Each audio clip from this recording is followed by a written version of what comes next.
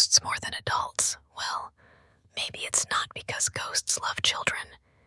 Maybe it's because children still see the world the way it actually is, not the way adults trained themselves to see it. Think about it. Kids don't have years of logic, stress, and skepticism blocking their perception. Their brains are still wide open, absorbing everything, even the things adults automatically ignore. When a child points to an empty corner and says, "There's someone there," they're not trying to be creepy. They're simply reporting what they see, without filtering it. As we grow up, we learn to shut things down. It's just your imagination. Stop being silly.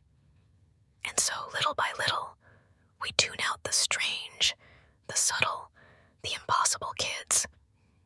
They haven't been trained to ignore the weird stuff yet. So the real question isn't, why do kids see ghosts? The real question is, what did you stop seeing when you grew up?